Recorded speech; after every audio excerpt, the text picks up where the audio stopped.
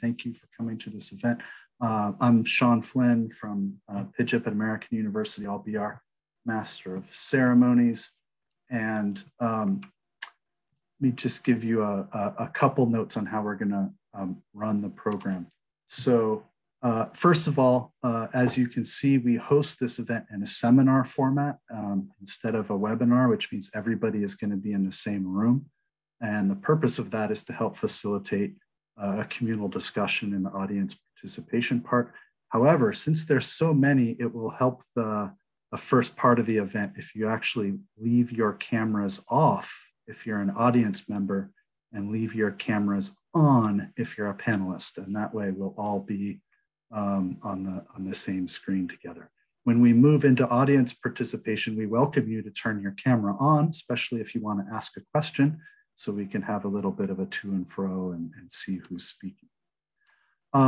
Second, we record this event and all of the events in our lecture series. We do quite a number of these IP speaker series each semester. I think we did over 20 last semester, and all of them are on our PIGIP events page, and you're welcome to use them. They're all Creative Commons licensed, so you can use them in your classes. You can edit them as you wish. Third, if you need captioning today, captioning is being provided. There's a little CC button on the bottom of your screen. I believe we've set it to automatically be on. You can also turn it off if that is distracting you. And finally, you're welcome to use the chat function to discuss with other participants and perhaps the panelists while the speakers are speaking. But we explicitly instruct the speakers to try to ignore the chat as much as possible while they're speaking so as to not be distracted. So I'll be watching the chat as the moderator, and I'll try to bring issues that you raise there into our discussion. But if you have an issue you really want to ask the speakers themselves, please do bring that up during the audience participation part of the event. So this event is scheduled in formal on-the-record proceedings for the first 90 minutes, and it will be posted to our webpage after. After that time, I'll turn off the camera and continue an informal session for about 30 more minutes, and you're welcome to ask more questions during that session, but in that final 30 minutes, we move to a Chatham House rule format, which means that you may not, it's not on the record, you may not attribute any statements to any of the speakers, whether they be questioners or people answering. So sometimes some of our participants, especially if you're in government, et cetera, may find that a more conducive format to make your comments. And if so, you're welcome to save your comments into that part of the session. So with that, I am just going to start the recording, and I see someone already started. Okay, so we've already started the recording, and so I want to more formally welcome you. Thank you all for joining us. This latest edition of PIGIP's Intellectual Property Speaker Series. PIGIP sponsors a large number of speakers every semester towards its goal of fostering a robust intellectual environment and promoting evidence-based policy through the dissemination of research. All of our events are recorded, and past events can be viewed in our events archive at www.pijip.org.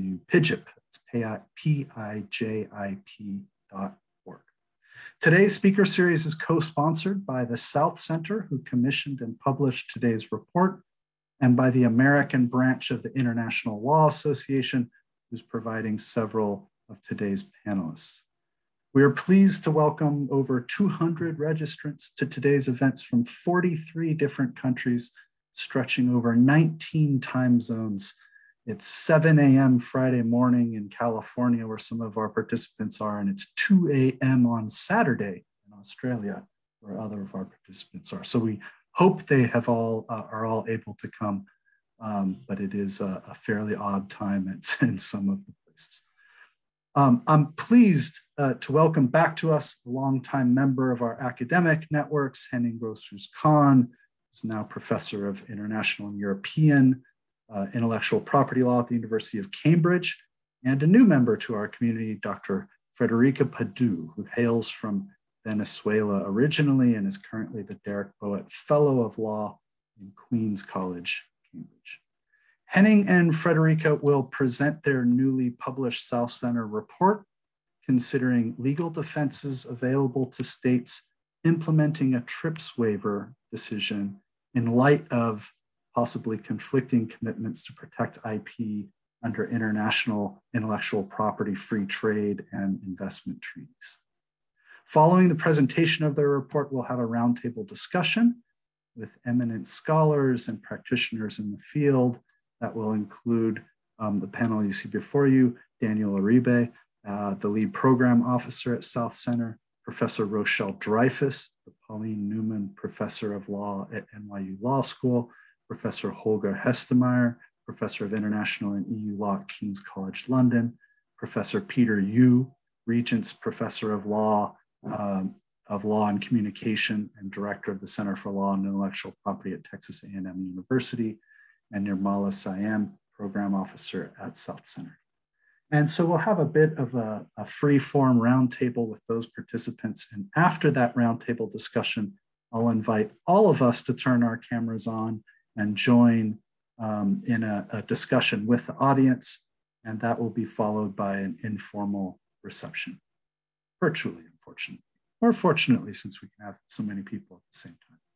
So with that, Henning and Federica, welcome again, and we welcome your presentation.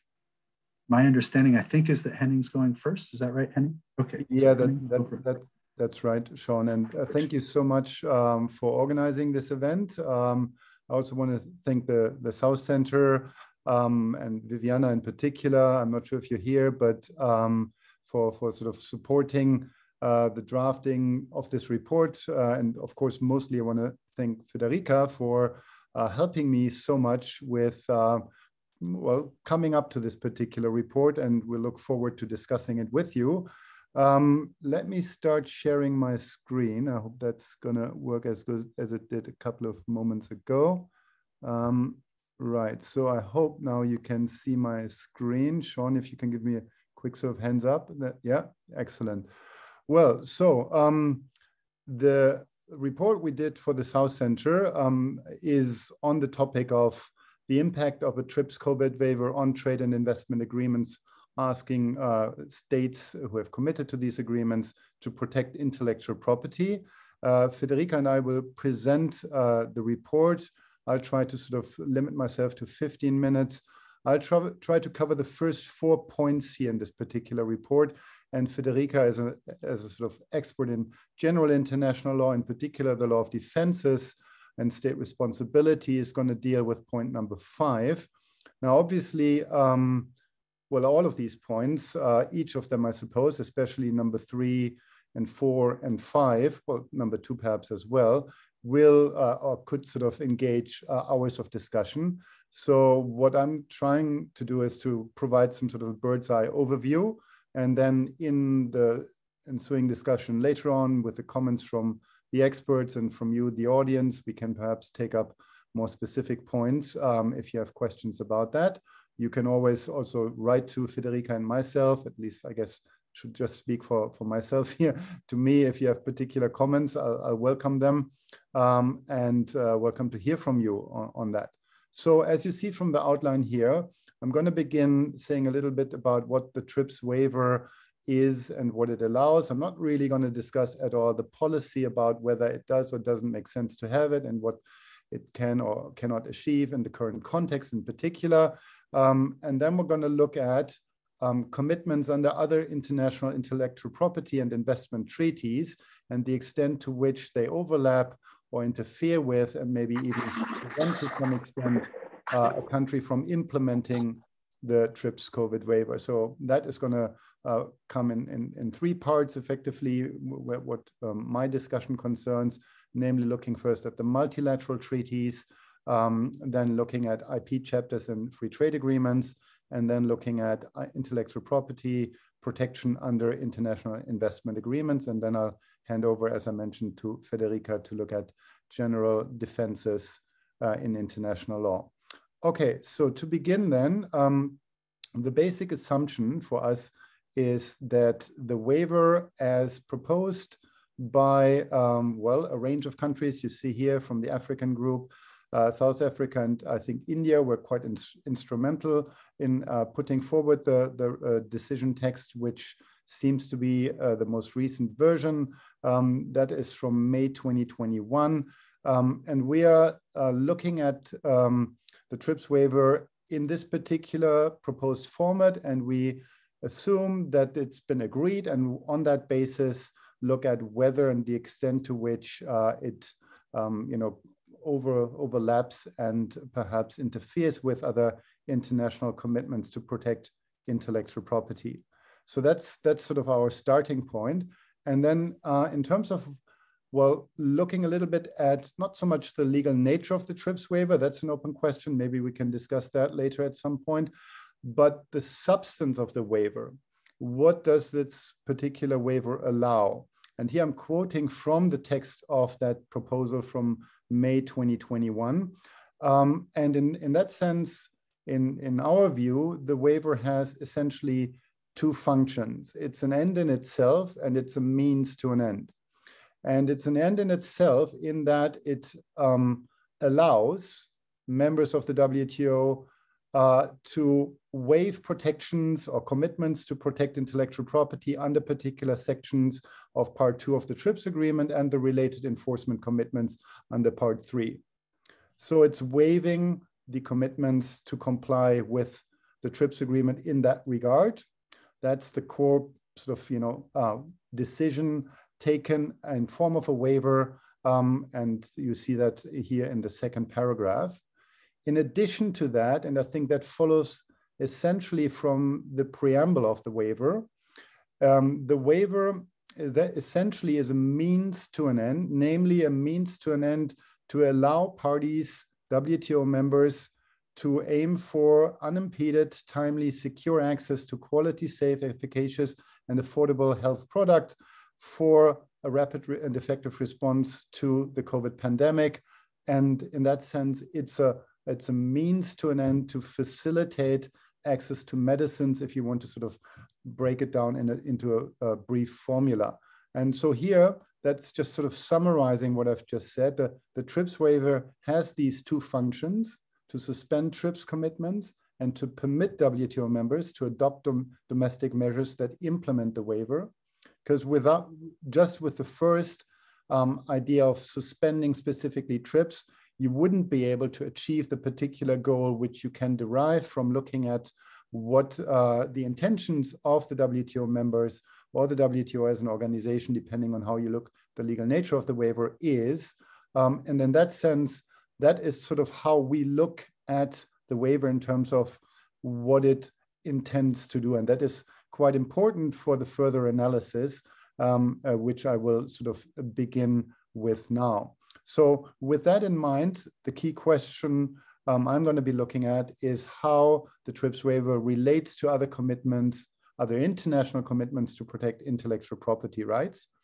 And I'm going to start with other multilateral treaties in the context of WIPO in particular, which require the protection of intellectual property rights. So these are IP-specific treaties which I'm focusing on.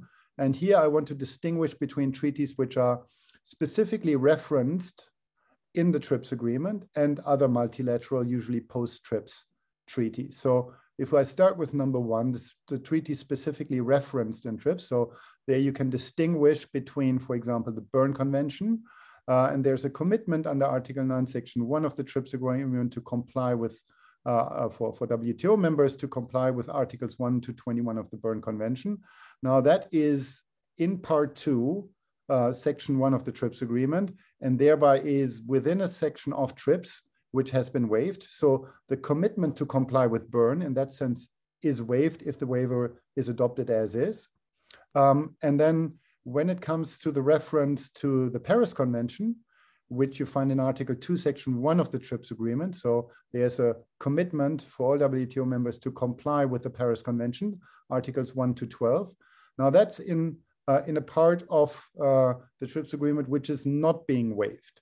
So in principle, at least sort of from the technical legal scope of the waiver, there is no direct waiving of the commitment to comply with the Paris Convention. Now, there can be a further debate I'm not going to go into, but I'm happy to elaborate on that because Article 2, Section 1 TRIPS refers to a commitment to comply with the Paris Convention as regards to matters addressed in parts 2, 3, and so on of the TRIPS agreement. And of course, protection under part 2 and enforcement commitments under part 3 are in fact waived under the waiver. So there might be a question of what exactly remains under Article 2.1 in terms of a commitment to comply with the Paris Convention. That's an open question to some extent. But, and that's perhaps more importantly, of course, in addition to the reference in TRIPS to the Berne and the Paris Convention, WTO members are independently, or most of them at least, bound by the Berne and Paris Conventions because they're contracting parties to these international treaties. And Article 2, Section 2 TRIPS, for example, makes clear that nothing in TRIPS, doesn't directly address the waiver, but it says that nothing in TRIPS derogates from existing obligations under these commitments. So, and then that has, for example, been interpreted in the EC Bananas case arbitration as where it was about suspending commitments with regard to countermeasures, where it was about the ability to suspend commitments under the TRIPS agreement in order to induce compliance of another country to meet its WTO obligations. In that context, the arbitrators in that report have indicated that Article 2, Section 2 makes clear that an authority to suspend in the context of dispute settlement, at least, does not, including for reasons of Article 2, Section 2, affect the independent commitments under other international agreements, including the Berne or Paris Convention. So in principle, these commitments stand, but that needs to be qualified with points I'm going to make in a moment. And that the same, of course, apply under point 2 with regard to other multilateral intellectual property treaties to which TRIPS has no particular reference or other sort of textual commitment to comply with. So take, for example, the WIPO copyright treaty. That is a post-TRIPS treaty. Obviously, TRIPS doesn't say anything about that treaty. And so in that sense, the TRIPS waiver formally can't, in that sense, directly apply to these particular post-TRIPS treaties. Before one then wants to sort of look at, or well, put it that way, the main question which arises from these multilateral treaty commitments, which continue in principle to exist under these other treaties requiring protection of intellectual property, is whether a domestic measure which implements the waiver actually violates any of these treaty rules. So is there, for example, a measure which requires to not protect patent rights or copyrights or other types of IP rights in a way which would lead to a breach of a particular treaty commitment? And if that is the case, there's a further question whether any internal defenses within the treaty regime or external defenses, for example, under the rules of state responsibility apply. Now, I'm not going to go through individual examples here, but I'd say that for most of these particular pre-TRIPS treaties, especially under the Paris Convention, there isn't, because of the nature of the commitments made thereunder, usually I think a strong likelihood that such commitments will be violated in a way that one would have to continue to look at a state responsibility. But of course, that depends very much on the individual measure a country takes to implement the waiver, and it further also depends on the particular treaty commitments. Right, then moving on to looking at intellectual property chapters and free trade agreements. Now here, I want to distinguish between the types of commitments to protect intellectual property and limits in free trade agreements or exceptions and flexibilities with regard to the additional commitments made on the protection of IP in these treaties. So when you, under the first point, again, you can distinguish between FTA commitments which more or less reiterate existing TRIPS commitments, for example, in relation to the three-step test in copyright or maybe even in patent law or trademark law for exceptions and limitations. Often that's just a reiteration rather than a significant change of the text of what we already have in TRIPS. And then, of course, we also have lots of provisions or commitments which go beyond the TRIPS agreement, so TRIPS Plus, in that they simply add to existing commitments in TRIPS. And you could look at test data exclusivity rather than protecting test data against unfair commercial use under the TRIPS agreement as a form of TRIPS Plus, or you could look at trade secrets protection and FTAs introducing TRIPS Plus commitments in that regard, or enforcement related commitments.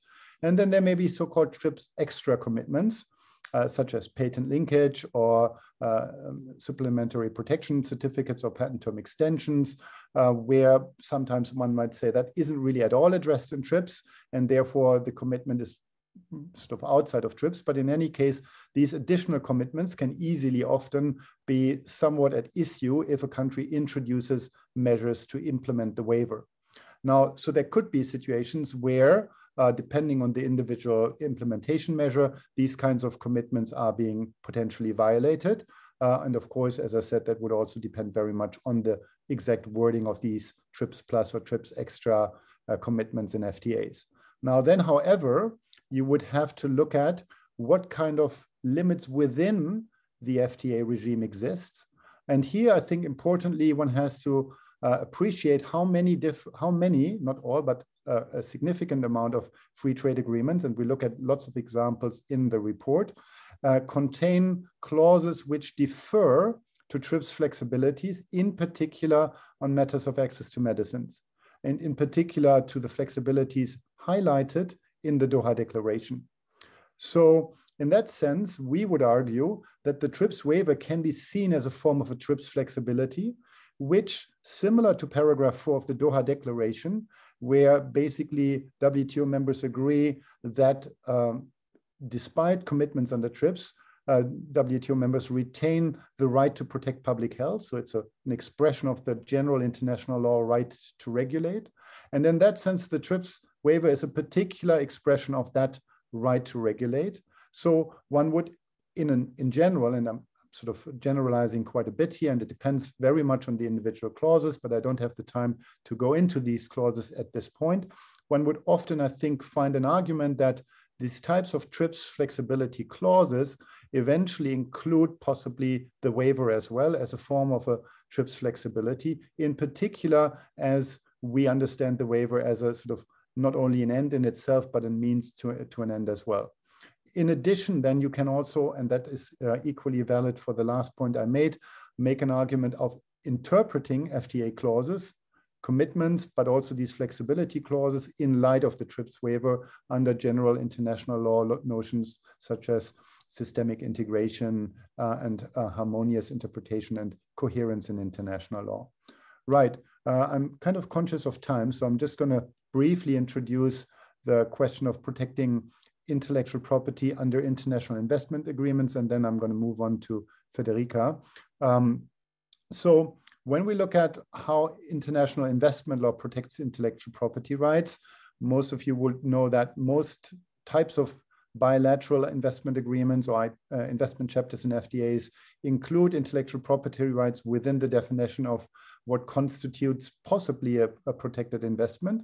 But we also probably have to acknowledge that merely holding an IP right might not necessarily be sufficient for that right as such, especially if it's just a registered right or even a right arising automatically being protected as an investment if the investor has beyond that not really any form of engagement in the host state.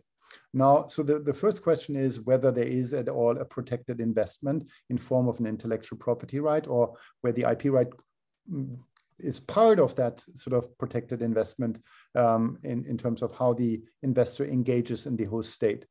Now then, on that basis, if there is such a protected investment, the key question would be whether in especially investor-state dispute settlement proceedings, which as most of you would, I think you know, investors can bring directly against the host state without the need for the home state of the investor to support that in any way. So the private party, the investor, has a direct right to sue the host state in these proceedings.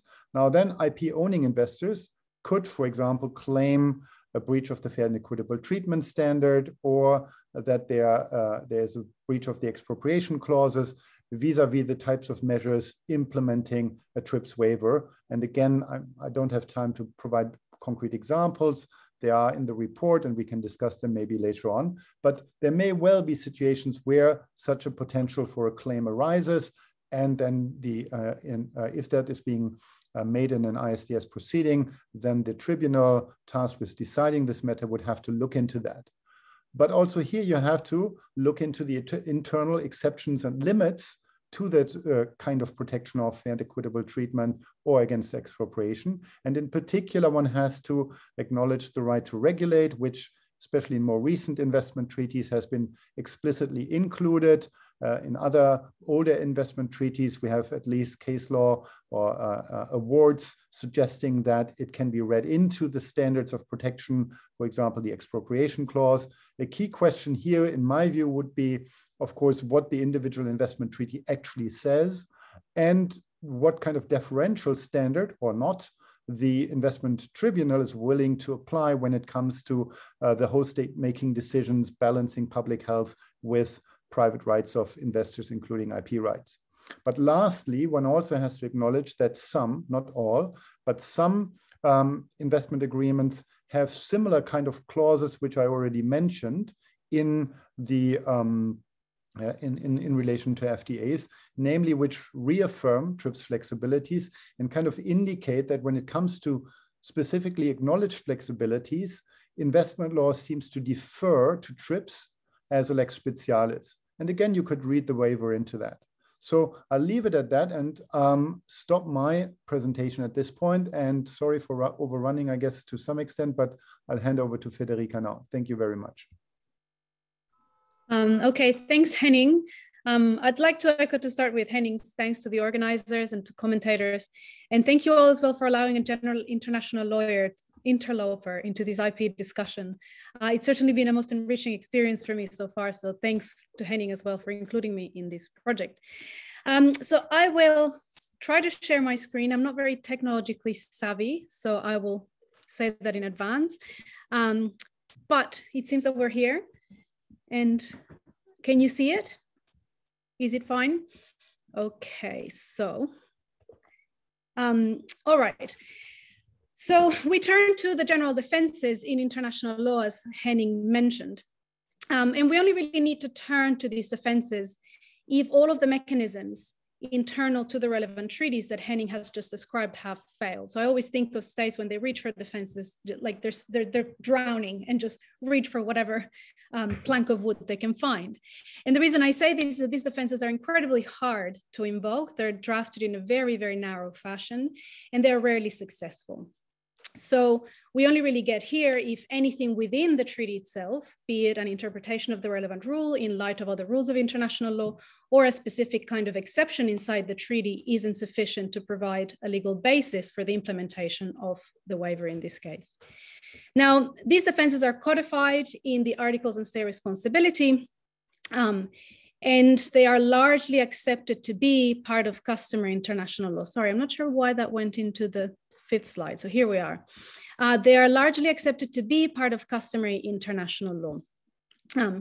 There are two defenses that are potentially useful in present circumstances, and these are the state of necessity and the defense of consent. And as Henning said, there is much to be said about these defenses, and I will only really give an overview of each and then spend some time on the sticky points in each of the two defenses. So I will start with the defense of necessity, which is in Article 25 of the ILC articles. And as you can see from the slide, that is the text of this rule. Is quite long. In essence, what this defense allows is it permits a state to act in a way that is incompatible with the obligations of that state when it does so to protect an essential interest of the state or of the international community as a whole against a grave and imminent peril, when doing so does not impair an essential interest of the other party. Now, the defense is excluded if the primary rule precludes the possibility of invoking this defense, or if the state has contributed to the situation of necessity. Now, this is in essence a lesser evils, a consequentialist defense, which is familiar to many domestic lawyers because, in fact, in many criminal legal systems around the world, the defense of necessity is described in these similar terms. And so basically it permits the specific conduct in question, even if it breaches an obligation of the state, because it reduces overall or net harm by saving an essential interest, which is considered to be superior. Full screen, sir. Sorry, Sean, thank you. I said that I was not technologically savvy, and this is being laid full for you guys. Okay, presence, you're in the edit mode, sorry. There, we have it. Is that better? So sorry about that. I'm really sorry. Okay, so it's the next slide. So it permits the state to act in a way that is incompatible with its obligations, even if that, because that means that it will have produced an overall net, it will have avoided a greater harm in protecting an interest that is essential to the detriment of an interest that is less important or of lesser urgency. Now, this will be a difficult defense to raise, certainly not an impossible one, but a difficult one nonetheless. And as far as I am aware, it has only ever been accepted in two circumstances, in two cases. The first time in the 1910s in a case involving Venezuela, the French company of Venezuelan Railroads, and second time in 2006 in the LGNE arbitration, one of the first arbitrations against Argentina after the financial crisis. So some of its requirements do not pose many difficulties, whereas others are likely to be much more difficult to comply with, to meet. So it seems clear that, at least to me, that in this case, the interests protected are certainly going to be essential interests. These are the well-being of the population and the maintenance of health systems. And these have been accepted, among others, by investment tribunals as being essential interests of the state. And then these essential interests are certainly under a grave and imminent peril. I think the data so far on case fatality rates and the likelihood of developing lung symptoms from COVID, as well as how it will likely overwhelm hospitals and public healthcare systems, is sufficiently robust. Likewise, the interests harmed are likely to be private interests of investors or patent holders, or it will be the interest in compliance with treaties, which is the interest of the other state in question. And these are likely to be held to be of lesser importance. And certainly this is what has been said in investment arbitration on this point. So this aspect of the plea is likely to be met relatively simply. The other element that I think will be met simply is the exclusion by primary rules. This is a question of the relevant primary rules, not a question of the defense of necessity. And as far as I can tell from Henning's exposition of these various treaties that might be implicated, there are no specific provisions that are likely to exclude reliance on necessity in this case. So far, so simple. We move, however, to some of the most difficult aspects of this defense, and these are the elements of non-contribution and the requirement of only way. I'll start with non-contribution and then spend a bit more time on the requirement of only way. So according to the commentary to the ILC articles, if a state contributes to the situation of necessity, so to the situation causing a grave and imminent peril to the essential interest in question, and this contribution is substantial, which is understood as more than de minimis, then this is enough to exclude reliance on the plea. Now, this is an incredibly broadly drafted requirement, which can include unwitting and good faith policies adopted by the state many decades ago. There is no temporal limitation on when these policies might have been taken place.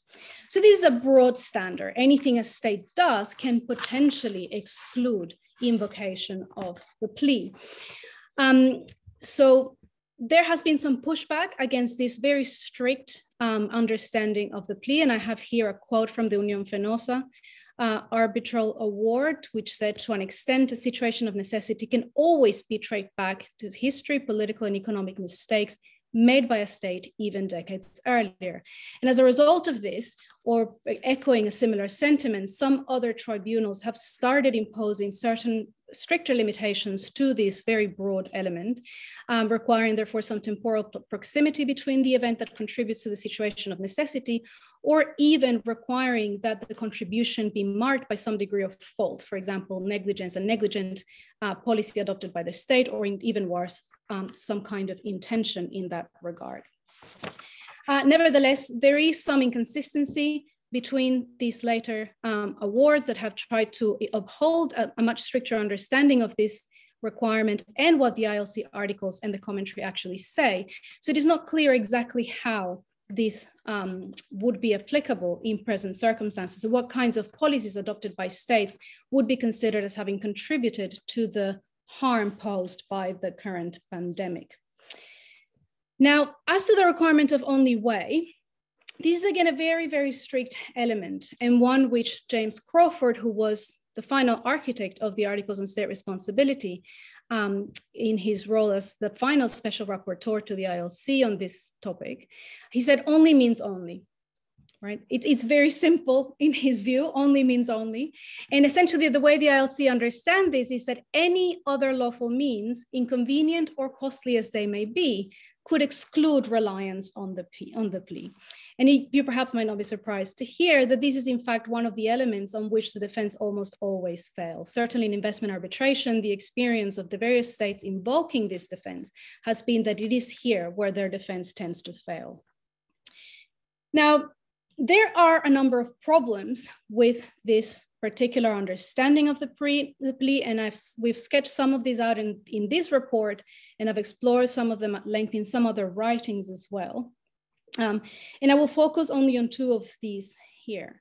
So what does it actually mean for something to be the only way, and how do we assess whether there are any alternatives to that only way? So first, as to only way, when Crawford says only means only, he only tells us about only. He doesn't tell us anything about what way means. Is way here a single measure, or is way here a package of measures? And we know from recent crises, the financial crisis after 2008, the financial crisis in Argentina in the early 2000s, this pandemic, that there is often no single measure that can be taken to address macro crises like the ones that we have been living through. There is no silver bullet, right? More often than not, a crisis will need to be tackled with a package of measures. And so the question has been, can a package of measures be the only way? The interpretation by international tribunals, in particular investment tribunals, is again inconsistent. There are some tribunals like those in Vivendi, which I have quoted, have mentioned in the slides there, that have focused on the specific measure challenge. In that case, it was one of the measures that Argentina had adopted as part of a package of measures in response to the financial crisis. And the tribunal simply took that measure in the abstract and asked itself, is this the only way? Inevitably, the answer to that is no, that is not the only way. There is another way of approaching this question, which is the approach taken by the tribunal in LG&E, and they have taken a much broader understanding. Only way essentially for them means doing something. Is this a situation where the state needs to do something? Yes, therefore this criterion is met.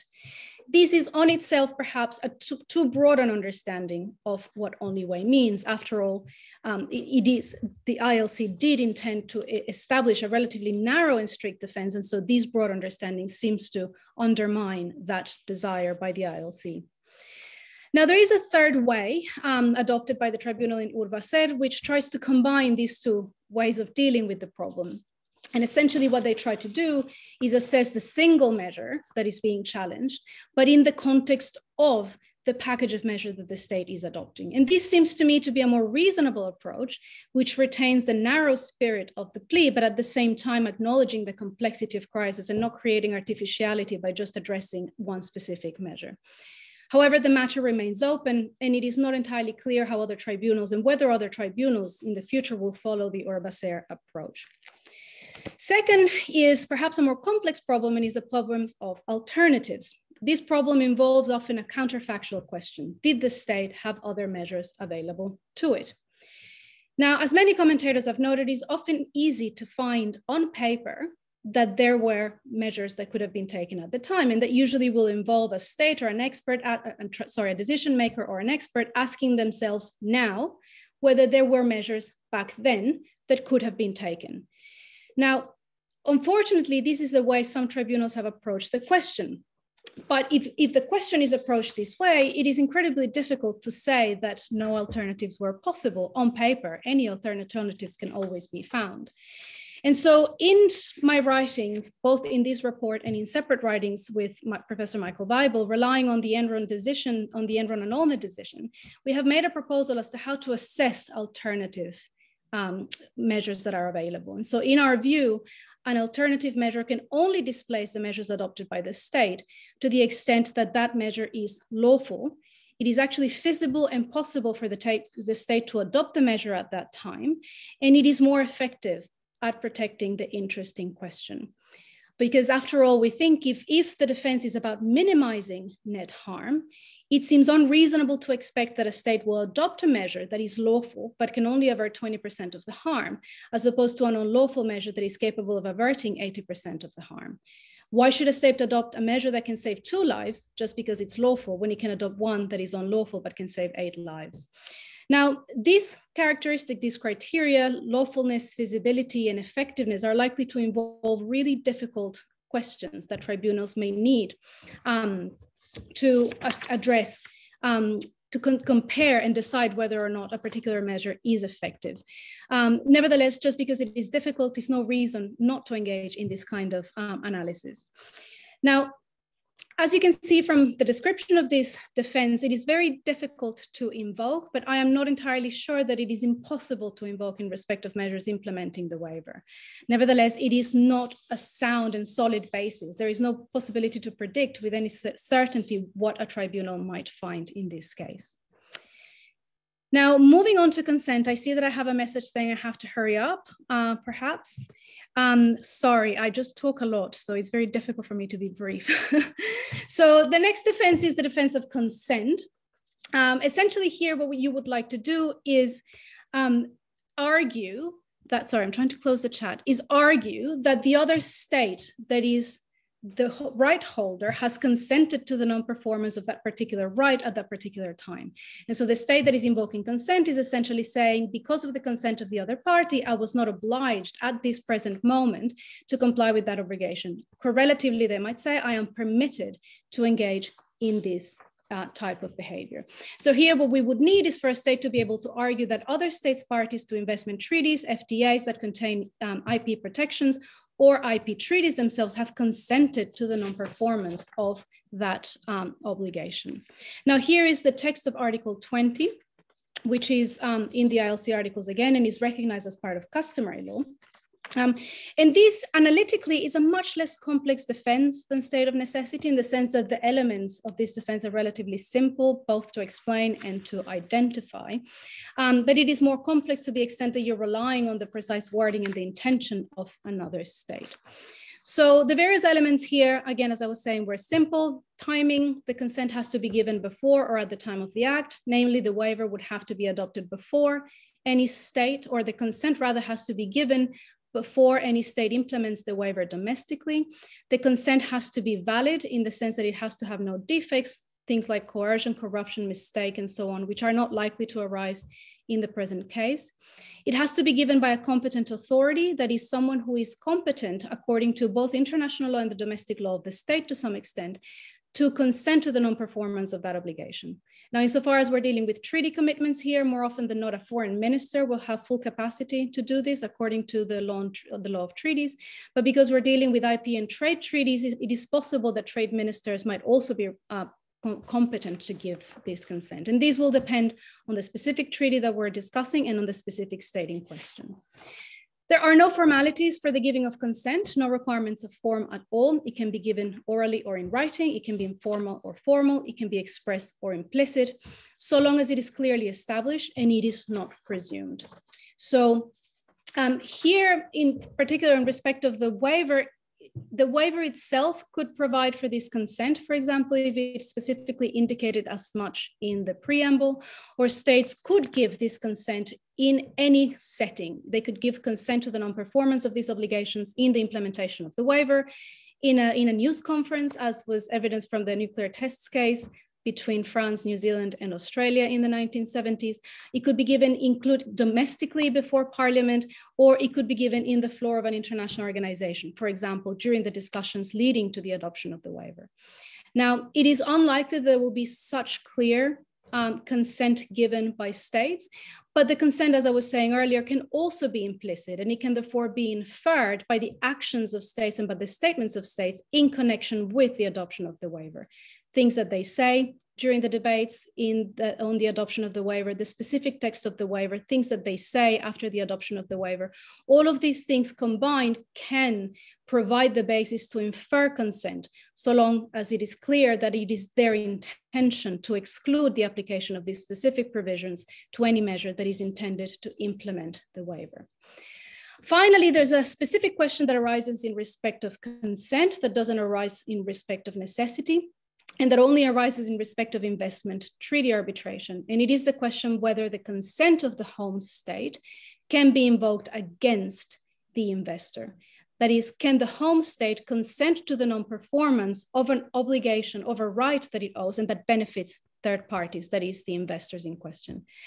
We address this question in the report at some length, but in essence, our view is that so long as the rights of investors are grafted onto the treaty, that is, so long as the rights of investors are derived from the treaty, they are subject to that state, to their home state's actions in respect of that treaty.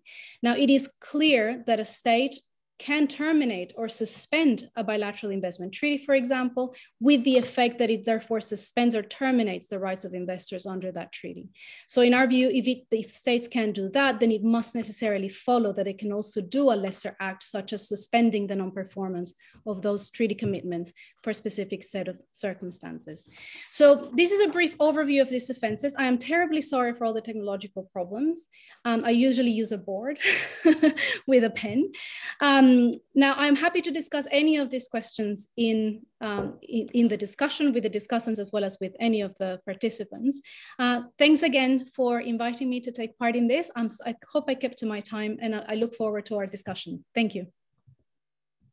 Thank you. Thank you both. Tons of food for thought and discussion. It was really interesting to hear you starting to talk about some of the things that countries could actually do to help tackle some of these complex legal problems, which maybe can be one of the themes of our discussion going forward. So let me turn it over to the panel, and I'll just take people in the order that we assign them on the website. But let me turn to Daniel first, who's representing South Center, who helped commission this report. So thank you, Daniel, both for being here, but also for bringing this work to us for your reference. Go ahead. Thank you very much, Sean, Federica, and Henning. Thank you very much for the great report you wrote. We are really glad for the result and also for the discussion that might have after this publication. So first of all, I would like to thank all of you for the preparation of the report again. I think that is really thorough, and it shows what some of the concerns that the South Center has shown even before the actual discussion of COVID-19. As you know, the South Center has been working on the issue of investment reform for a long time now, and I think that this report is showing some of the stress tests that COVID-19 has posed on the investor-state dispute settlement system. On those bases, I will focus broadly on the issue of investment agreements, and then my colleague Nemalia will also focus on the FTAs, because I think that both of those elements have been also more or less dealt by the South Center in another paper that the South Center has published, written by Nemalia, Professor Correa, Carlos Correa, and myself.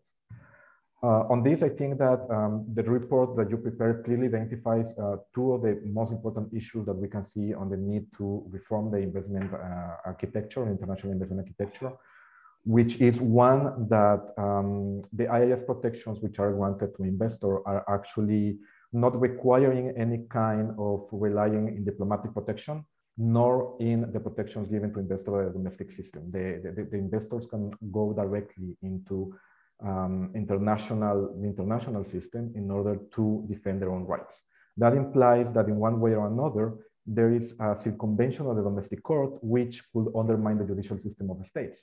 Now, that circumventing of the judicial system of the states could be a potential detriment on the application of the TRIPS waiver. In one way or another, the TRIPS waiver is allowing the states to adopt any kind of measure, legally, judicial, or political measure, in order to apply or to implement the TRIPS waiver into the domestic system. But then if the investor has the potential of circumventing the domestic system to initiate any claim at the international level, then the effectiveness of the TRIPS agreement is put into doubt. This is important because we have seen that through 2000, from the year 2000 until now, at least 25% of the cases which are brought into the international investor state dispute settlement mechanisms have actually dealt with countries, with developing countries facing some type of crisis, economic crisis or political crisis, that require these kind of measures, as Federica was pointing out, that they require certain kind of measures in order to cope with the crisis. Now, COVID-19, as I was mentioning, creates a stress test of the system to see if this system is actually allowing states to adopt these kind of measures. From what we know until now, as Federica was mentioning, the cases in ISDS have been not really constant on either the state have the right to regulate or they don't have it. So on this perspective, I think that there are two elements which I would like to discuss first. One is the possibility of exceptions to be applied in ISDS claims as a mechanism of defense of the state. And this is one of the most important elements which we have seen in the paper that we have produced as well, where we see that in one way or another, the high threshold that has been imposed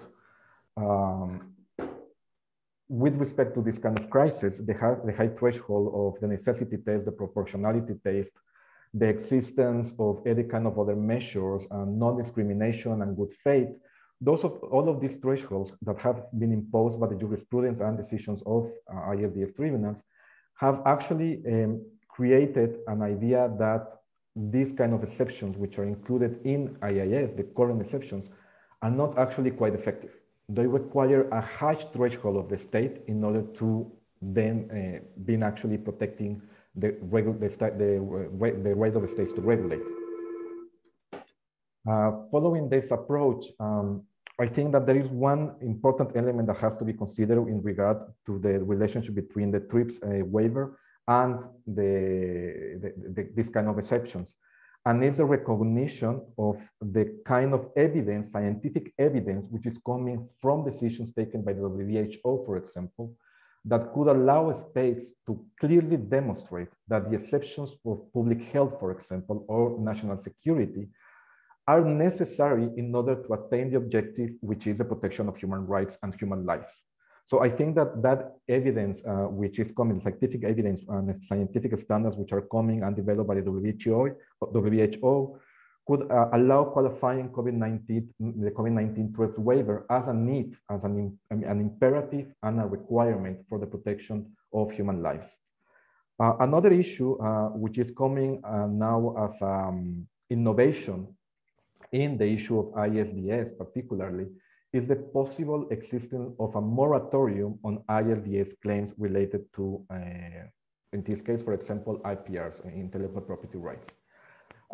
This is because even if, as mentioned by Henning, there are a certain international investment agreements which have included certain clauses or provisions which allow a better understanding on the right to regulate of the states, the reality is that most of the 3,000 international agreements that are still in existence are actually old generation agreements, where these exceptions are quite limited and require the compliance with this high threshold of standards.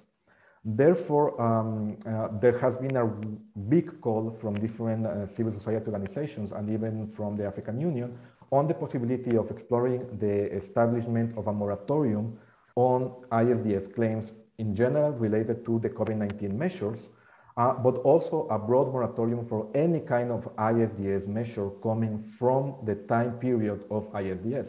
Right now, we know, for example, that from 2019 to 2020, there are at least 100 new claims which are initiated and not yet finished in ISDS only against states, developing states, only against developing states. We are talking about 100 cases which states have to deal with during a COVID-19 period where not even, when delegates are not even allowed to travel to go and defend those cases. So we see that the possibility of having a moratorium is quite an interesting approach.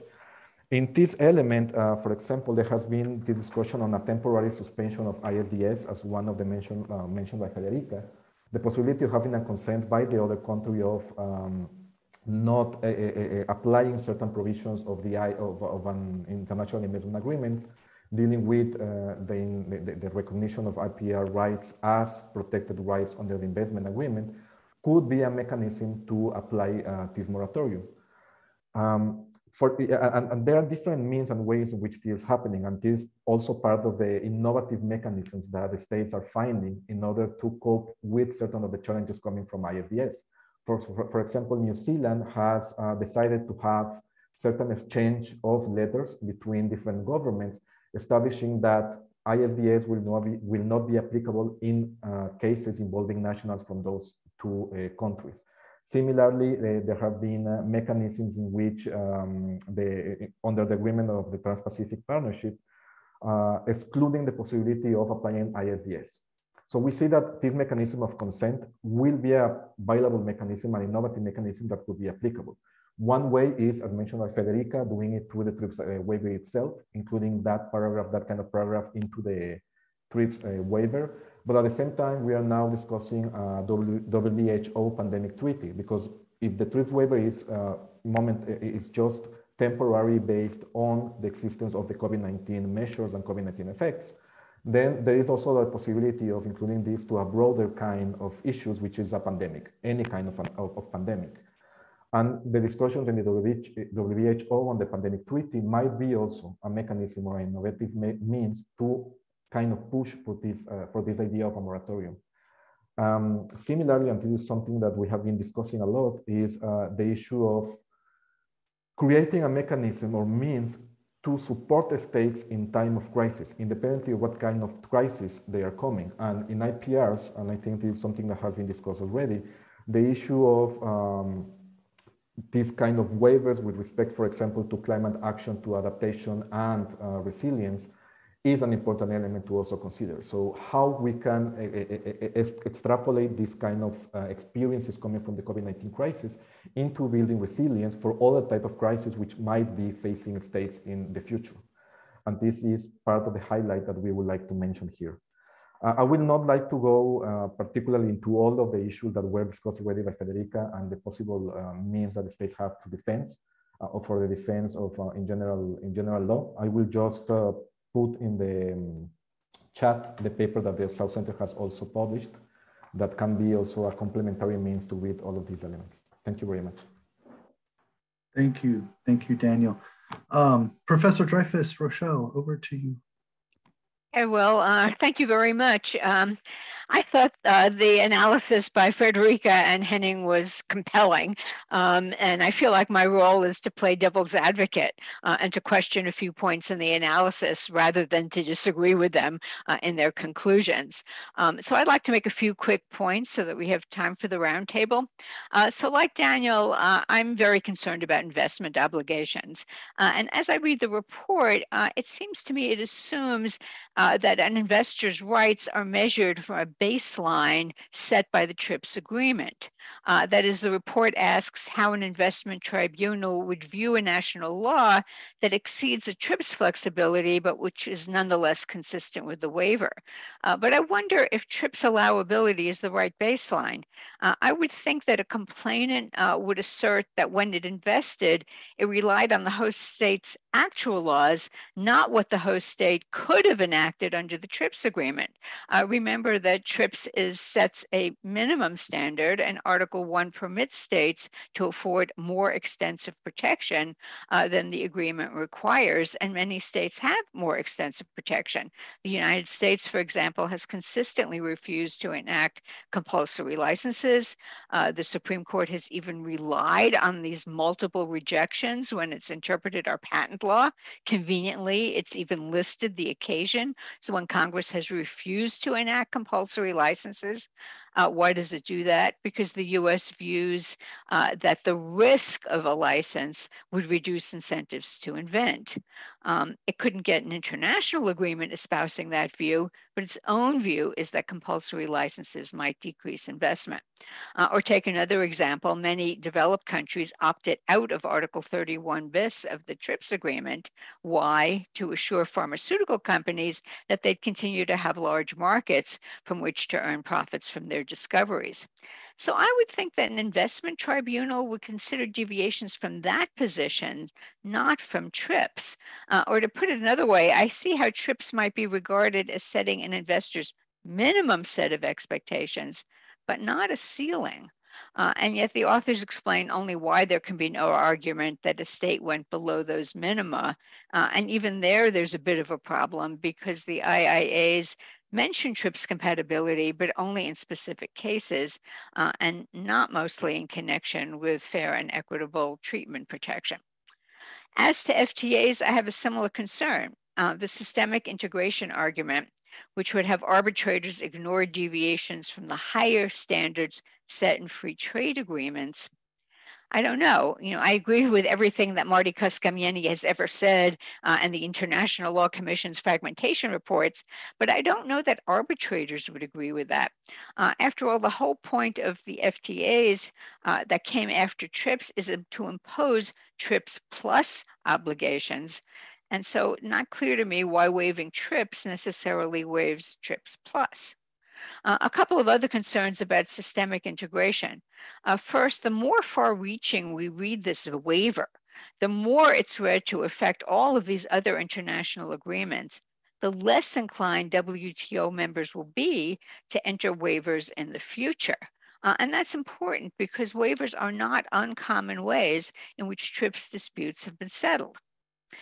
Also, I'd like to know more about what happens when IIAs are suspended.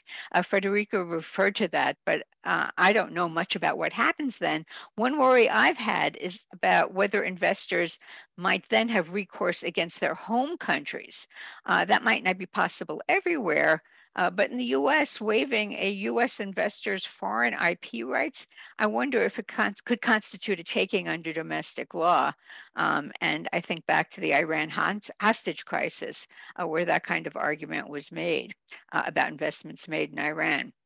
Well, if that's right, it's hard to believe that a host country that waived TRIPS obligations actually meant to waive everything else, because remember, one feature of ISDS for IP is that relief can be pretty astronomical, and that would be especially true when we're talking about life-saving vaccines and treatments in the middle of a pandemic.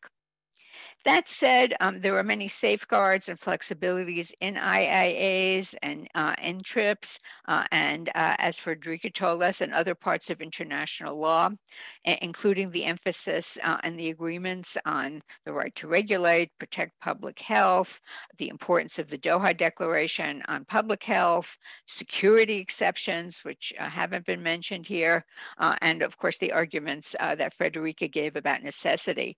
And I think these flexibilities may be capacious enough to accommodate the kind of actions that the countries that sought the waiver might wish to undertake. But those arguments don't rely on the waiver. An advantage to relying on them is they're not time-bound, as the waiver might be, and they don't raise questions about what is sufficiently COVID-related within the meaning of the waiver to qualify for the absence of protection. So those are my comments, but in general, I agree with everything that they've said. So thank you. Thank you, Rochelle. Holger. Thank you so much. So I regard my role as comparable. I think, first of all, much praise to Henning and Federica. You went through an enormous mass of arguments. And I just want to add to that math and make basically three simple points. The first one is, you can already see by the mass of information, it would have been impossible to tackle all of these in the report. First one is, what actually type of implementing measures do we expect, do we hope for from the waiver? Because that becomes relevant when you're defending them. And which countries do we expect to act? Which countries do we hope will act, and what type of measures will they actually take. It's very difficult to defend the measures in the abstract when you don't really know what the countries are doing and when you don't know which countries are doing that. And of course, for writing such a report, you don't know, so you can't really say. There's an intriguing comment in the report regarding the possible scope, a mandate to share confidential knowledge. So that is the first issue here, and that already enlarges the scope of what can and should be discussed. In fact, the report itself already says the waiver should probably be clarified with regard to the incorporation of the Paris Convention, with regard to Part 4 of TRIPS in the Paris Convention, and I would add possibly also with regard to MFN and national treatment, but that all depends on what measures we would hope for and would expect states to take. The second point I want to make, and it sort of follows naturally from the first, is complexity. The report shows what sort of monster we have created with the decline of the multilateral system and the rise of bilateralism. And I'll just give you one example. The UK as a country has 38 FTAs in force, according to the WTO database, 90 BITs, and of course, numerous of the WIPO administered treaties. All of the arguments depend on the concrete treaty and on the provisions in the concrete treaty. And the mass of documents allows for the most divergent arguments. I quite like the security exception argument, at least an invocation of the security exception in FTAs is here far more realistic than for the US and steel in pandemic times.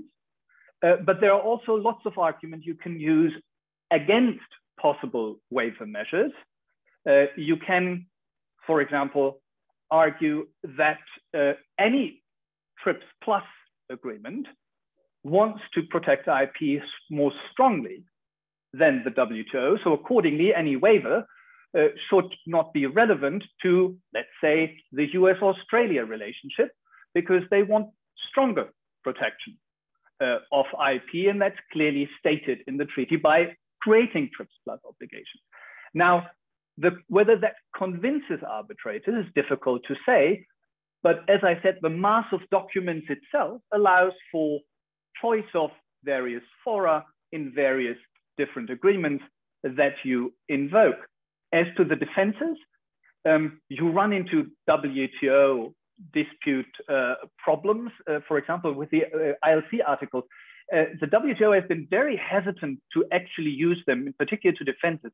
Peru agricultural product cites to Article 20 in the weirdest of ways, and doesn't really allow for invoking it. But as I said, it's not sufficiently discussed, but it's very likely that any FTA dispute settler would refer to WTO case law.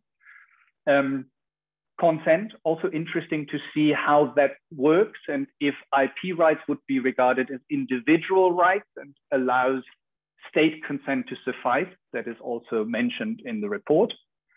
So, and harmonious interpretation, if you look at the WTO interpretation of Article 31, para 3C, it has reduced the scope quite significantly from what I would have hoped is possible in that regard. When we come away from trade to investment, things become even more complex because there's not even a central dispute settler like the WTO appellate body that gives us any sense of orientation.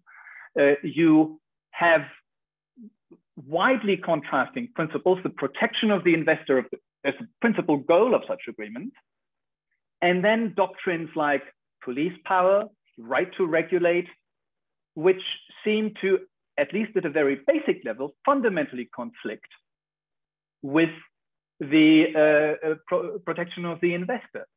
So different cases have handled this conflict rather differently, and in very complex situations, it would be very difficult to judge and predict what any particular arbitration panel would decide in that regard. And I think, so this goes to the complexity of the analysis of any single case. but the complexity in itself becomes an argument that makes the waiver issue very complex, because even if you have a waiver, the amount of law, the amount of possible arguments, the contradictory precedent will make it difficult for states to assess the situation in any concrete case and to properly legislate. And that is a problem that we really have to tackle. And that brings me to my third point. Maybe we should take a step back and look at patent law as it is and as it should be. In any basic patent law class, what you learn is you disclose information. That's part of the deal. You enable others to make the invention, and in return, you get a patent. That apparently is not what happens in reality at the most fundamental level. There is so much secrecy surrounding any given invention. There's such a patent thicket that even industry itself says, well, you can have the patent, but it won't help you. You can't really do anything with it. That is not what the patent system is meant to do at a fundamental level. At least my understanding is that patents are supposed to teach those skilled in the art to make something, and not to make something that is fundamentally useless and pointless, but to actually make something that is worthwhile for society. And I know that this is not how the patent system works at the moment, given the rush to patent anything once you've advanced a little bit in your research. But I question whether this is the system we should have, and whether we shouldn't return to a stricter interpretation of patentability requirements, actually in compliance with the wording of Article 27 TRIPS, for example. Thank you. Peter. So I want to join my fellow panelists in congratulating Henning and Federica in providing a detailed and compelling analysis. In the interest of time, I will share with you 3 different reactions, which hopefully will push the project a little bit further or helpful with other projects you're working on. The first one is about the analysis. Your paper is already very long, and with the limited time in the presentation, I suspect you cannot go further into the specific purpose of the waiver. So when I was reading the report, I find the report closer to an IP waiver for public health purposes than a specific waiver for COVID. And I suspect if you dig deeper into a specific purpose of using the waiver to prevent, contain, or treat COVID, you actually will have a stronger analysis and a more compelling conclusion by saying that you will not violate some of the commitments. So I encourage you to actually look further into that because I think this waiver is actually more narrow than what your current analysis have. The second reaction is about the way you guys have do the analysis, right? So I think a number of commentators here, as well as a lot of members of the audience, actually agree with your perspective. And so I think it's easy to go in the same direction. And that's why we do not have a lot of strong disagreement with respect to the waiver.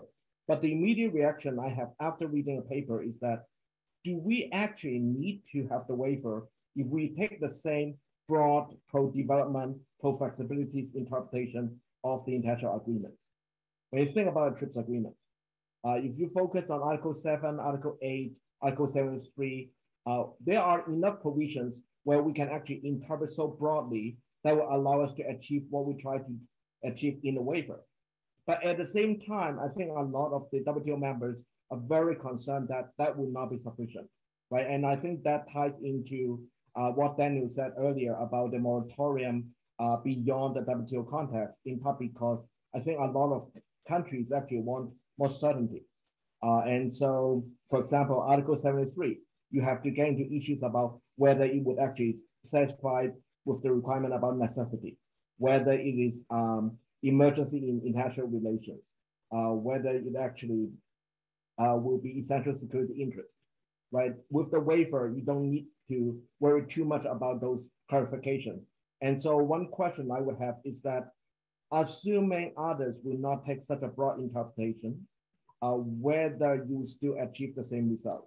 And if you do take the very broad interpretation, whether we actually need to have the waiver the same way in a TRIPS agreement in light of all the other flexibility.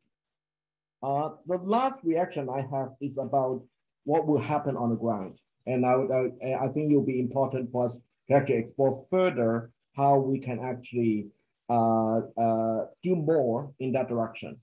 So the two main concerns, I think, for a lot of countries in the ISDS context is that they do not want to get dragged into an ISDS dispute. Even if you know that at the very end you'll prevail, you're still very concerned about the cost of the litigation, as well as the fact that it will affect investors and how it's going to affect the international reputation of the host state. The other concern is actually directly related to investors, right? Even if they can prevail, some investors may go to other host states and they will lose the investment, right? So a lot of countries are actually taking a wait and see attitude, even if you give them a detailed analysis.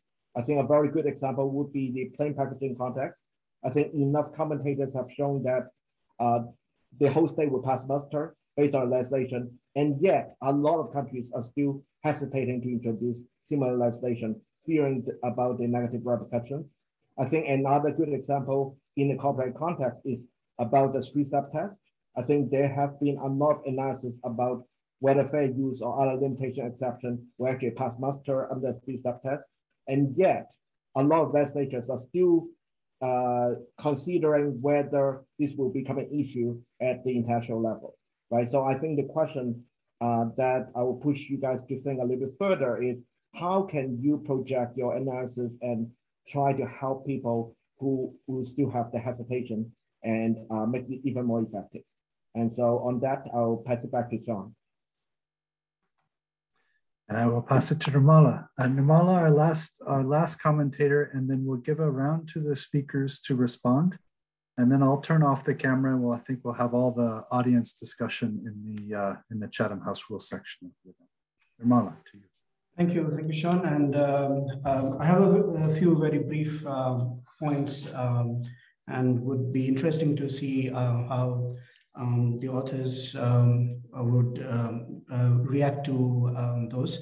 First one was that Professor Henning mentioned in the and it's there in the paper, that Article 2 of the TRIPS agreement is outside the scope of the waiver, and therefore potentially obligations under the Paris Convention would remain outside. I mean, one could argue, as you rightly pointed out, parts 2 and 3 are still within the scope of the waiver. But nevertheless, even if one takes a very conservative view of it to argue that the Paris Convention per se is outside the scope of the waiver, what would be the implications of that from the perspective of the objectives of the waiver? For example, here we are really, one of the immediate objectives is to look at patents in relation to pharmaceutical products and vaccines. And the Paris Convention does not mandate countries to recognize product patents on medicines and vaccines, for example. So can that be a defense anyway to invoke that even if we go back to a pre-TRIPS understanding of Paris, we are not therefore violating what is there in the Paris Convention? Or do we need to carve out any specific defense in the text of the waiver in that light? I think that would be something interesting to know. Secondly, just wanted to also understand in terms of the defense of the state of necessity and the point that was made about the lack of contribution that should be proved by the state to invoking the state of necessity to that situation. I mean, we know in the context of COVID-19 that there have been several phases of introduction of strict regulations and then relaxation of those regulations, emergence of new variants, and spiking of the number of infections. We are going through a cycle, and we're currently in in one of those phases where in Switzerland we are again relaxing the regulations. Now the question is, would those acts therefore tantamount to contributory acts of the state, which would essentially amount to a denial of an argument of the state of necessity, weakening that argument, which, as you rightly point out, is difficult to establish because it can be construed very narrowly. And another point that I wanted to seek your reaction to is that you may be aware that in the WHO there is the International Health Regulations, which is a treaty instrument of a different nature, which is currently applicable to the governance of the pandemic. Under Article 42 of the International Health Regulations, the recommendations that the WHO makes under the IHR would be binding on members of the WHO. Now, for instance, it's a hypothetical question. If the WHO were to issue a temporary recommendation calling for a waiver of intellectual property protection or enforcement, would that can that be invoked as a defense in the context of implementation of the TRIPS waiver? And given the uncertainty that we are going through with the waiver negotiations that's still not agreed to, would that even in the current context be possibly used to repudiate obligations under the TRIPS agreement? Thank you. Super. Now I'm going to turn it over to the two speakers, and you can comment on anything you like in response to the panel, and then we'll turn it over to the general audience. Okay, maybe just briefly, and I think we will give more time then to the general discussion. So lots of stuff to pick up from what Rochelle, Holger, Siam, Peter, Nirmala, and Daniel have said. So let me just try to pick one from each. So Rochelle, I absolutely agree. I mean, primarily, it's the domestic law of the host state, which serves as the sort of perhaps standard against which, especially in FET, you would assess expectations of the investor. Now, whether, however, FET actually commits you to protect legitimate expectations when they are legitimate and so on and so forth, that's a very complex question. And then on top of that, even in FET, you would, of course, have the general idea of a right to regulate, or this sort of the right of the state to protect various types of public interest being recognized. That, I think, again, sort of depends on the individual tribunal looking at this. It depends on the text of the particular treaty. You could, I think, make arguments about systemically integrating other sort of pieces of international law, but it's very contextual. So clearly, there may be many situations where still liability might incur. And therefore, it would have to depend on the individual circumstances. But I would agree that, yes, you do have to, especially for a range of specific protections under investment law, also take account of the domestic legal system. But I think, I mean, it's mainly with regard to expropriation, and that is also correct, as you were highlighting, that TRIPS and the flexibilities highlighted in TRIPS seem to serve as some sort of a like baseline against which at least the expropriation standards are being judged. So something which is compliant with TRIPS, and one could it's probably not completely unsustainable to argue that that includes an agreement, in the WTO, be it a WTO as an institution decision, or be it an agreement amongst the members to waive TRIPS. And then if one extrapolates from that, and that's a similar point in FTAs, that in principle, the common intention of the state parties is perhaps in regards to access to medicines to leave it to the TRIPS flexibilities as the more specific expressions of a right to regulate, then often, not always, but often you could perhaps eventually, as a sort of defense once you've identified that there's a potential breach of FET or expropriation, you could look at the waiver and at least read the sort of otherwise accepted defenses within FTAs or IIAs in light of the waiver. I think I have to leave it at that general level, because other than that, we have to look at the specific instance of a particular country taking a particular measure and being bound by particular types of commitments. And that leads over to Holger's point about complexity. Absolutely agree, Holger. That's probably the key problem, that because of all of these different commitments, they basically accumulate, right? It's basically you're being committed to so many different things. So if you were to take it very technically, you can only do whatever the sort of least common denominator of possible limits and exceptions allows you still to do.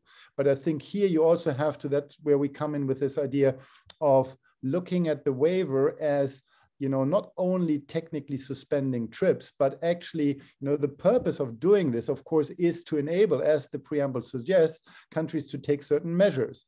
Now, you might then think about how much you can roll this over into other areas, and that's also where Federica's arguments about consent come in.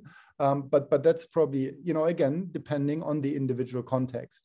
And Peter, maybe just briefly comment about, is the waiver actually necessary? That's a question we didn't even sort of try to answer really, because it's a huge different debate. But I think when we looked at sort of in the report, defenses within investment law, within FTAs, references back to TRIPS, as I just mentioned before, that of course would be something you would engage with in the analysis in a particular situation. And it may well be that for the purpose of compliance with an FTA or IIA commitment, you don't even need to sort of reference the waiver, because the general sort of limits within that type of regime are in itself sufficient. And just lastly then, Nirmalya, on the question, I'm just going to pick the one on the Paris Convention. Now, I absolutely agree, and I think we say that in the report as well. Now, again, while it depends on the individual circumstances, even if we assume that the Paris Convention in principle remains sort of a valid international commitment, even for WTO members, even in the context of being committed to comply within TRIPS, the implications of that for pharmaceutical product protection under patent law would be very limited. You would only be kind of stuck with Article 5A of the Paris Convention when it comes to compulsory licenses for local working. But more or less everyone, I think, agrees that that is a specific provision dealing with the local working aspect. So another ground for issuing a compulsory license is not implicated by Article 5A. Therefore, I think the overall implications from being continued to be obligated to comply with Paris are rather limited. Okay, I'll leave it at that and pass on to Federica. Thank you. Federica. Thank you, Henning. Thank you, Sean. Lots of questions and very thought-provoking. So I'll take them in order. I took copious notes so that I can then remember what everybody said. So I'm going to start off with Daniel. And the point about the application of exceptions and the high threshold for meeting these exceptions. I think you're right that they are, the tribunals have taken a very strict understanding of the internal exceptions and very often have interpreted exceptions within the investment agreements in particular by reference to the much stricter standards of Article 25. There's been a lot written about this. And I think one point that perhaps we often forget is that these investment tribunals, especially the ones dealing with the Argentine crisis, were the first ever tribunals to apply Article 25, right? Article 25 did not exist until 2001. There's an attempt at application in the Gapchikovo-Nagimaros case in 1997. But before then, what we have is a mass of cases of states throwing arguments about self-preservation and the need to preserve certain essential interests of the state, and tribunals roughly handling these as if they were a claim of force majeure. So really, these are our guinea pigs on Article 25. And I think that now there is some common understanding about how tribunals ought to do these things. I think there is a clear understanding understanding that if there's an essential security exception, you go to that first. You don't need to interpret that in light of Article 25. And I think it is to be expected in the next generation of investment tribunals dealing with these kinds of exceptions, there will be a much clearer contextual and nuanced understanding of how internal exceptions apply and how they relate to the customary defense of necessity on one hand. Why is the defense of necessity strict? Well, historical reasons. There is some connection between the defense of necessity and the right of self-preservation, which was used to a great extent in the 19th century to invade countries.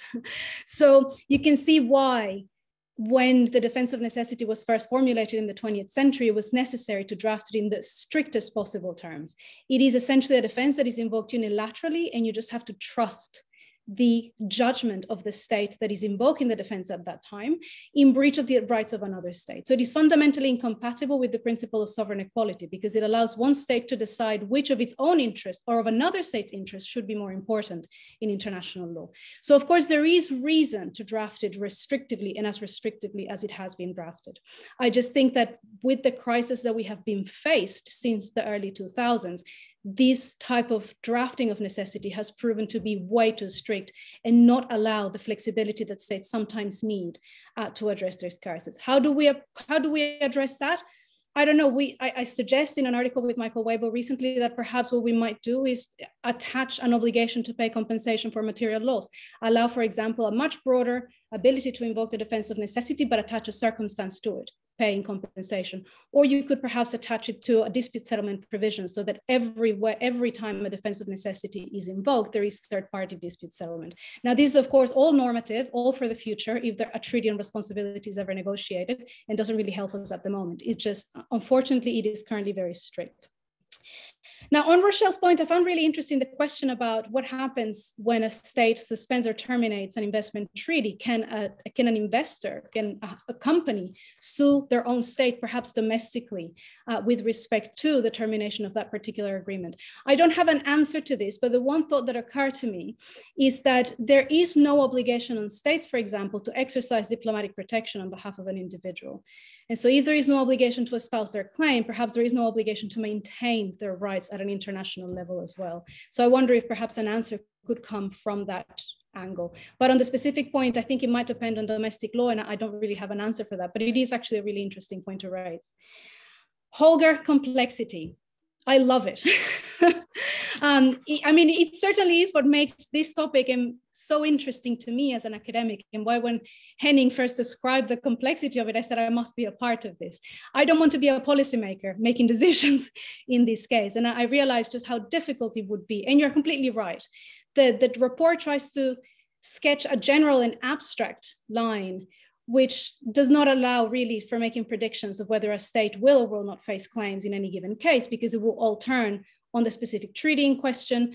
You know, it might turn on the arbitrators and what they had for breakfast, right? So it is an incredibly difficult area to give predictions on. But I think there is a more settled understanding, in particular of state of necessity, which might allow some consideration of how these things would apply.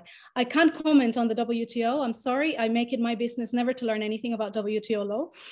So I'm sorry, I can't say much about how they apply the ILC articles. But as far as I understand, they have been very shy, even though in certain circumstances they have said that they apply as part of general international law nonetheless. Now, there was the question that Peter asked about, do we need the waiver in order for these defenses to apply? And perhaps for necessity, we don't need the waiver at all. A state might simply decide to implement measures that affect IP rights and then just hope that relying on necessity will be sufficient at an international level to do away with the claim. For consent, perhaps we don't need it either. It's just that, of course, in the discussions about the waiver in the WTO, you might find the source of the consent of the state to the non-performance of those obligations. So it makes it a forum where states can express their views and where we can infer consent from. Finally, for Narmala, you asked the question about non-contribution. You're absolutely right. The way it's drafted, anything the state does can contribute to the situation of necessity. And in particular, in the situation that we've had, where we have had waves of the pandemic and measures adopted and removed, sometimes not necessarily responding to scientific evidence, it would make it a nightmare for any decision maker to decide exactly what contributes and what does not contribute. Now, one important thing I think to remember about non-contribution, and I didn't mention this in the talk, is that there is no evidence in practice or opinion units to support the non-contribution requirement. This was added by the ILC during the drafting of this provision. And I think some of the reasons why it was added was as a way to prevent moral hazard, essentially, just to prevent states from engaging in risky behavior in the knowledge that subsequently they could just put the burden of the cost of that risky behavior onto another state. So it is a reasonable aim. I am not entirely sure that it is necessarily the best way of preventing moral hazard. And I think it is in fact incompatible with the very rationale of the plea. And this is a point that Roberto Ago had made during the drafting of the Article 25.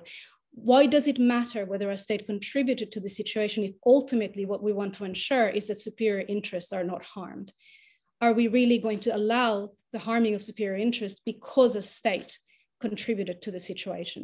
So it seems completely incompatible with the aim of the plea.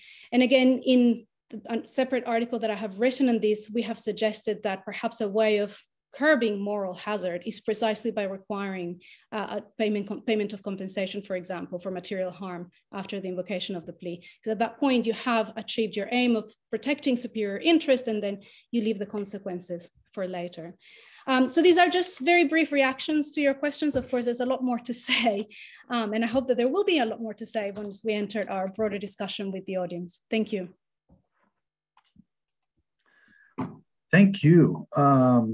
So let me now just give our final thanks and stop the formal session of this meeting. But Henning and Federica, a fabulous paper. It was really great to have you present it. It really stoked a lot of interesting discussion and ideas, certainly within my own mind, but obviously within all the commentators as well.